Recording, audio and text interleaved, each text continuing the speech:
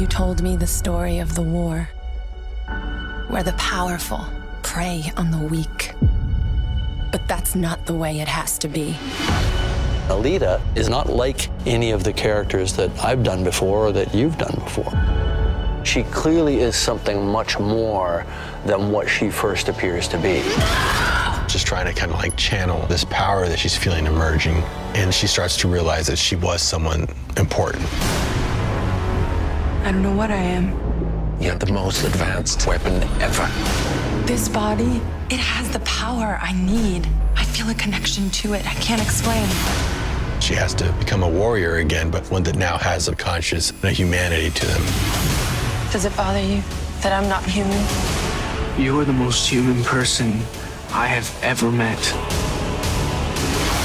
I identify with the journey of this character, realizing she has power, but then what do you do with that power? How do you decide your own morality to really direct the awesome power that you can possess? She's absolutely fearless. I do not stand by in the presence of evil.